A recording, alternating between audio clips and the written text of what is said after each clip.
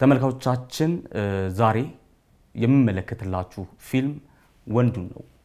ወንዱ ላይ የኮንቲኒቲ የአክቲንግ የዳይሬክቲንግ የስቶሪ ፍሎ የምክንያታዊነት ህጸጾች ምን አሉ? ወንዱ ሲያሳየን አዲስ ነገር ኤክስፐሪመንት ያደረገው ቆንጆ ነገር ምን አለ? እሱን አይተን እንመለስ።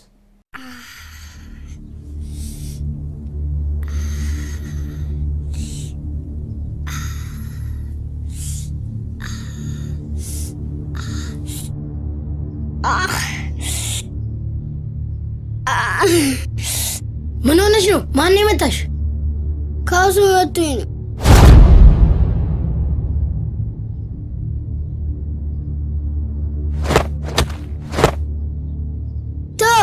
እኔ ስድንበቀለዋለሁ። በዛሬው የፊልም ሪሞት መሰናዷችን ሪሞታችን የሚመለከተው ፊልም ወንዱን ነው።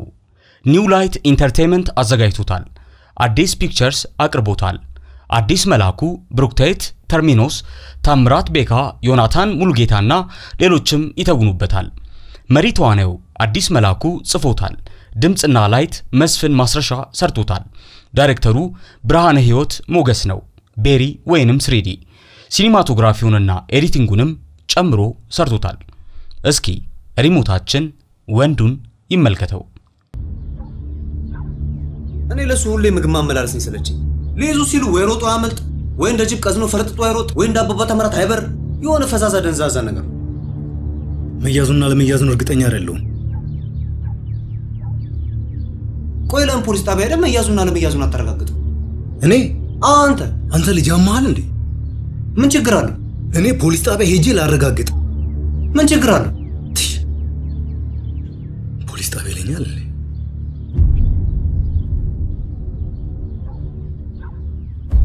ሶስተኛው ደቂቃ ከ34 ሰከንድ ላይ 1981 ላይ ነው ብሎ ነው የሚያሳዩን። እና 1981 ላይ እንደዚህ አይነት ቲቪ ነበር? ኧረ ተው እናስታውስ እንጂ መንጊው ላኳሉ ረድም። 9ኛው ደቂቃ ከ34 ሰከንድ ላይ ምርጥ ኤዲቲንግ ነው። ይውልኝ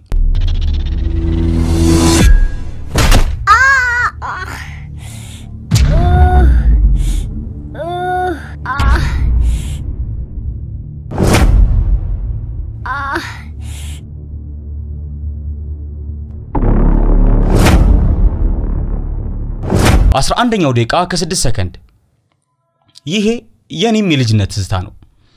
ግን ሲበላ እንደዚህ አይነት ድምጽ በጭራሽ አይወጣም እንዴ! ጠንካራ እኮ ነው የምር። እንደውም ልንገራችሁ 14 ቀበሌ ወይንም ደግሞ ሀዲዱ ጋር በደንብ አለ አይደል እንዴ? እና ሲበላ በጣም ጠንካራ ነው። ሁላኔ ምን አረጋው ነበር መሰላችሁ? ውሃ ውስጥ ሁላ እንነክረው ነበር። ከዛ በልተን ከጨረስን በኋላ ደግሞ ቀለበት ሁላ እንሰራበት ነበር በብርጭቆ ውስጡን እየፋቅንና ድምጹ ልክ አይደለም ኤዲተር።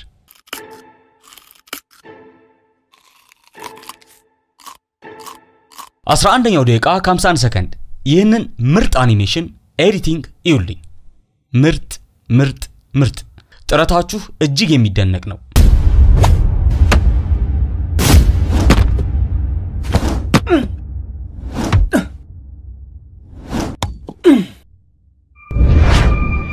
አስራ 13ኛው ደቂቃ ከ4 ሰከንድ እርግጠኛ ናችሁ ግን ይሄ ነገር 1981 ነው? እዋ ዲሽ ምናምን እኮ ያየን ነው። 9ኛው ደቂቃ ከ34 ሰከንድ ላይ የተመታው ግራግሩ ጉልበቱ አካባቢ ነው። እዩት የቱ ጋር እንደተመታ። ከዛ በኋላ የቱ ጋር ቢደማ ጥሩ ነው? ቀኝ እግሩ ቁርጭምጭሚት ምን ነው ዳይሬክተር። 20ኛው ደቂቃ ከ46 ሰከንድ ላይ ነው። ከተወኑ አይቀር ለተመልካች ክብር እንደዚህ ድፍት ይያሉ ነው እንጂ ኤታባቱ 20ኛው ደቂቃ ከ45 ሰከንድ ላይ ይሄን የታይም የጊዜ ትራንዚሽን ይውልኝ እንዴት የሚያምርና በአንድ ፍሬም ብዙ ነገር የሚናገር ነው። ጩጬው ዶሮ ይዞ ሲያመልጥ ያሳየንና ቁልቁለቱን ከወረደ በኋላ ሲመለስ አርጎ በጊዞ ጥይት እየተተኮሰበት ነው። እና በጣም በቃ ቆንጆ ቅልብጭ ያለች ቀላል ስራን የሰራችሁት እናመሰግናለን።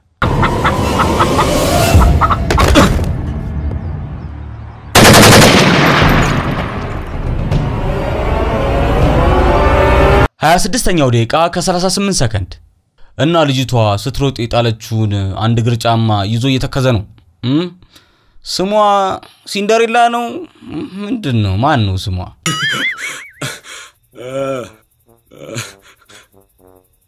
وجارغته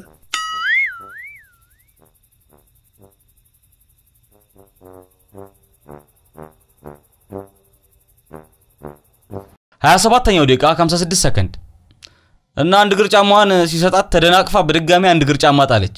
አጃይብ ነው አቦ ሲንደሬላ ኧረ ተይ።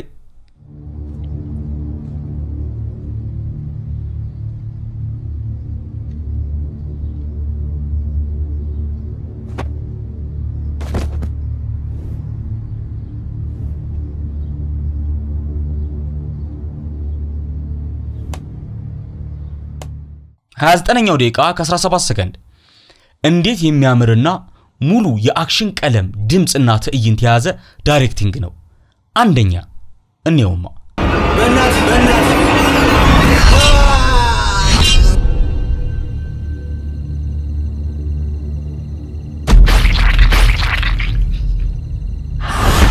30ኛው ደቂቃ ከ38 ሰከንድ ትክክለኛ የቦክስ ትዕይንት ከዚህ ፊልሞቻችን ተማሩ። ድምጹ፣ ካሜራው፣ የካሜራው አንግልና እጁ የሚያርፍበት ቦታ የተመታውና የሚመታው ተዋናይ እንቅስቃሴ በትክክል መጥቷል። ምርጥ ነው።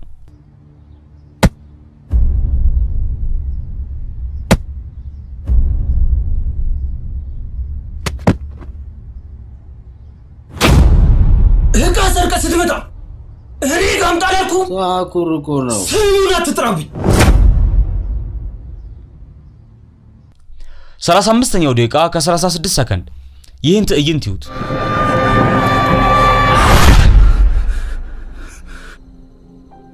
አይኑን አያችሁልኝ? ይህንን ለማምጣት እንዴት እንደሚያለፋ የሚያውቀው ኤዲተሩ እና ዳይሬክተሩ ምርጥ ነው። እናመሰግናለን። 43ኛው ደቂቃ ከ56 ሰከንድ እንደዚህ ያሳዩን እንጂ በአካል ብቃት ጀግና የሆነ ተዋናይ ያሳዩን እንደዚህ። ዴኔ ራሴ ፑሽ አፕ ስንት ቆጠርኩ እንዴ? እኔ ምለው ግን እዚህ ጋር ቆይ የናዝሬትን ፀሐይ አውቀዋለሁ። ናዝሬት ሀገሬ ነች። እንዴት ቻላችሁት ግን? ያው ፑሽ አፕ እየሰራህበት እንዴ ነው? ጧት 3 ሰዓት ወይም 11 ሰዓት ተኩል ነው።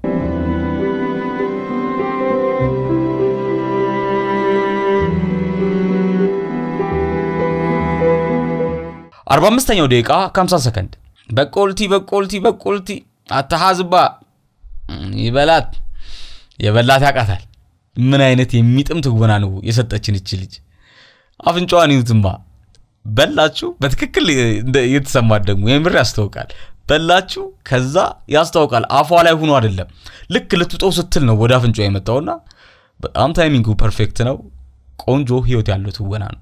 46ኛው ደቂቃ ከ44 ሰከንድ ከፎቶ ጀርባ ያለው ጽሁፍ እገድልሃለሁ ሳይሆን ገደልኩህ ነው። አይ ኪል ዩ ይሄን ነገር ዩቲዩብ ላይ ፈልጉት። አይ ኪል ዩ ብላችሁ አይ ኪል ዩ ነው የሚለውና ገደልኩህ ነው ሲተረጎም። I'm gonna kill you, I will kill you እሱ እገድልሃለሁ ነው። አይ ኪል ዩ ማለት ግን ገድያለሁ። እዚህ ጋር እንግሊሽ ትንሽ 48ኛው ደቂቃ ከ43 ሰከንድ ሱፐር ስሎ ሞሽን ማለት ይሄ ነው። ምርጥ ዳይሬክተር በጣም እናመሰግናለን። በቃ በ32 ፍሬም ፐር ሰከንድ ነው የሰራው። በዛ ላይ ደግሞ ካሜራ አንግሉ በጣም ፐርፌክት ነው እና በቃ ምን ልበል በጣም ነው የሚያምረው። ጎበዝ። 51ኛው ደቂቃ ከ45 ሰከንድ ይህንን ምርጥ አኒሜሽን ይውልኝ። አረ ዳይሬክተር አረ ተው እንዴ! አረ በጣም ጎበዝ ነህ እንጂ አረ ይውልኝ።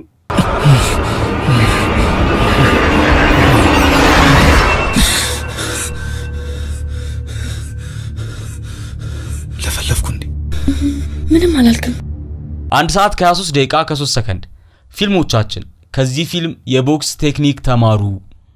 ደሙ ራሱ እውነት እኮ ነው የሚመስለው። ይውልኝማ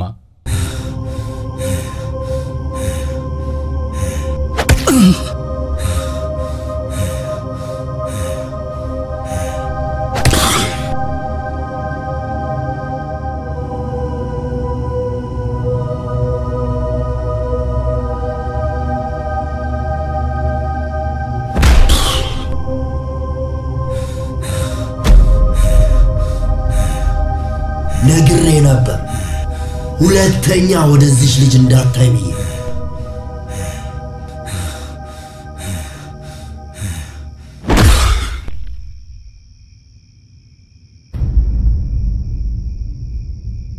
1 ሰዓት ከ24 ደቂቃ ከ31 ሰከንድ ወንዱ ፊልም ላይ ያለውን በዱላ ሲመታ ያለውን ትዕይንት ነው። ከዛ በኋላ ባለፈው ሳምንት ስንልበት የነበረው ፊልም አለ ሶማሊው ቫንዳ እሱ ጋር ደግሞ የተመታበት ቦታ አለ አይደለ የሆነ ፖሊስ የቱ ነው እውነት የሚመስለው የቱ ነው መጨነቅ ያለው የቱ ነው ጎበዝ ዳይሬክተር ያለው የቱ ነው ጎበዝ ኤዲተር ያለው የቱ ነው የካሜራ አንግል የሚያቅ ጎበዝ ሲኒማቶግራፈር እና ጎበዝ ካሜራማን ያለው የሚለውን እኒ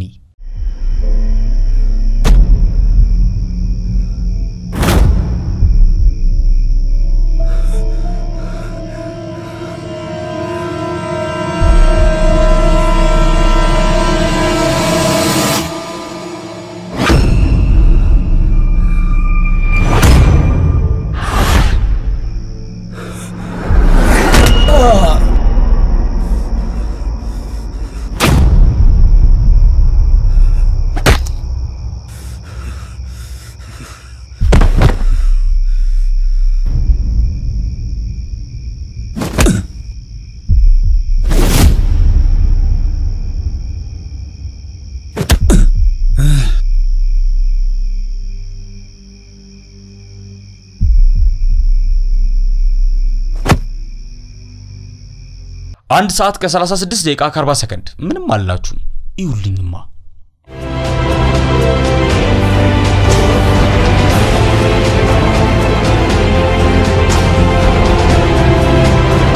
አንድ ሰዓት ከ38 ደቂቃ ይውትማ ይሄን ወርቅ የሆነ ዳይሬክቲንግ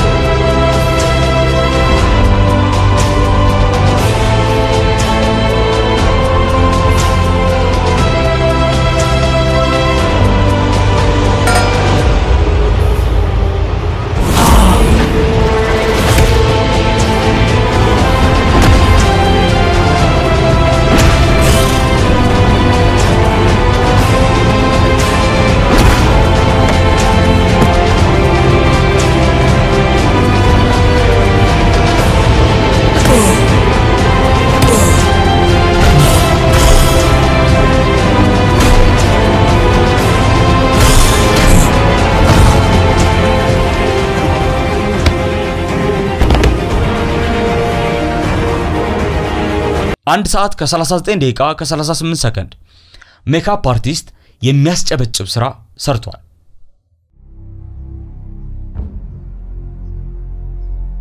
ጋዙ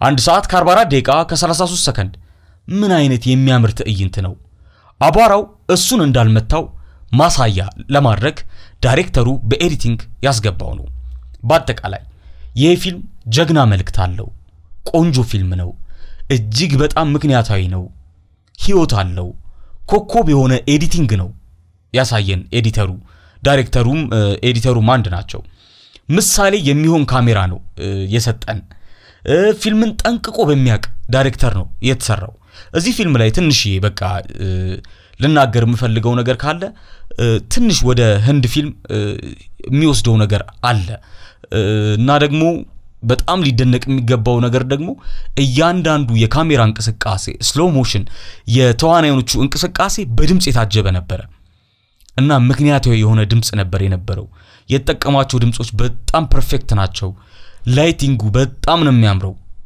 ከዛ ውጪ ደግሞ ታሪኩን ራሱ የጻፈው ደራሲው ራሱ ጎበዝ ነው ዲያሎግን ያውቀዋል በደንብ ተጨንቆ ነው የሰራው በትክክል ፊልምን የሚያቅ ካሜራማን ነው የቀረጸው በትክክል ፊልምን የሚያቅ ኤዲተር ነው ኤዲት ያደረገው ይህ ፊልም በጣም ለብዙ ፊልሞቻችን ምሳሌ መሆን ይችላል አክሽን ፊልም ሲሰራ ልፋት አለው አክሽን ፊልም ሲሰራ ጥናት አለው አክሽን ፊልም ሲሰራ ምክንያታዊነት በጣም ያስፈልገናል ይሄንን ሁሉ ወንዱ ፊልም ደግሞ ሰጥቶናል ወንዱ ፊልም ጀግና ፊልም ነው ውድ ተመልካቾቻችን ይሄንን ፊልም ፈልጋችሁ ግዙት ፊልም ሪሞት አበቃ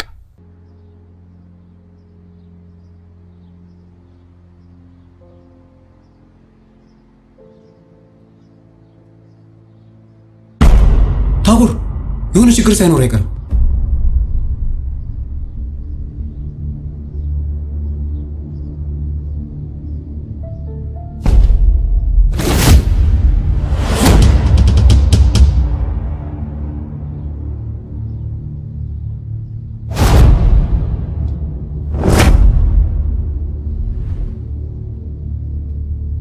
ወንዱ መንግስቱ በህፃናቢው ግድያ በመጠርጠር በቁጥጥር ስር ውለሃል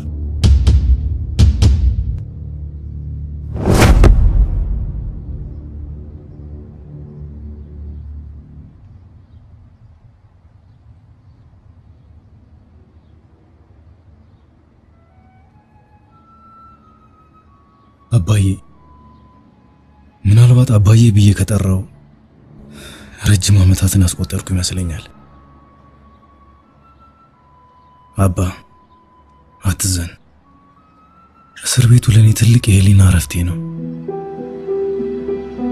በህይወቴ ስሰቃይበት ለነበርኩበት ስቃይ ማብቂያ ነው